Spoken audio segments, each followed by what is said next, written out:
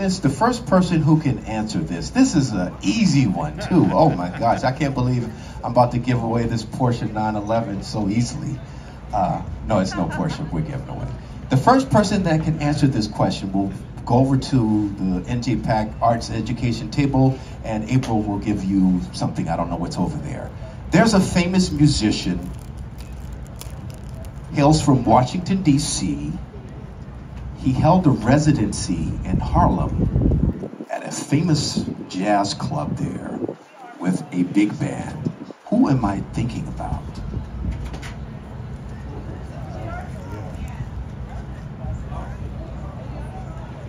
Not Louis Armstrong. Okay, I'll give you a little more information. The name of his original band was called the Washingtonians. I see a hand in the back with the Frisbee. What's the name?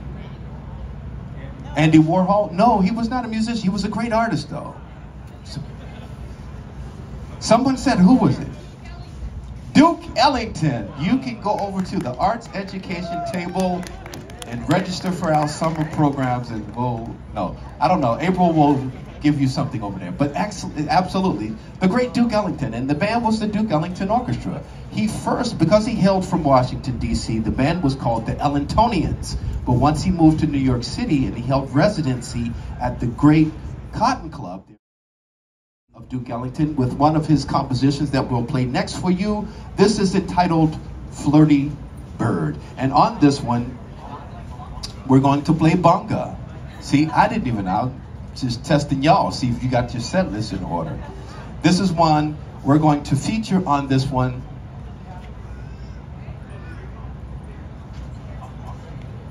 We're going to feature once again Nick Schneider. Enjoy.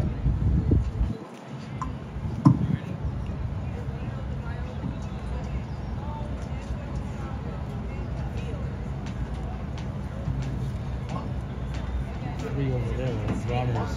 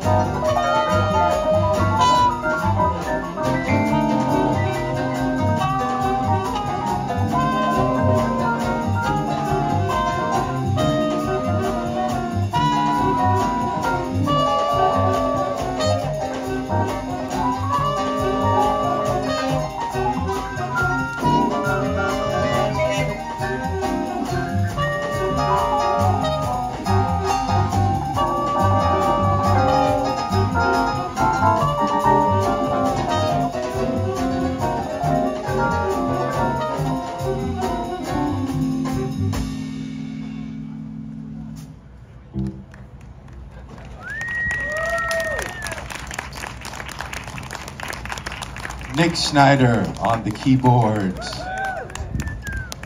And what's so hip about these musicians behind me, they didn't know I was going to do this. This is what we call in jazz an audible, meaning that they do not have music for what's about to happen. But that's why they are the James Moody Jazz Orchestra. James Moody, I had the privilege of working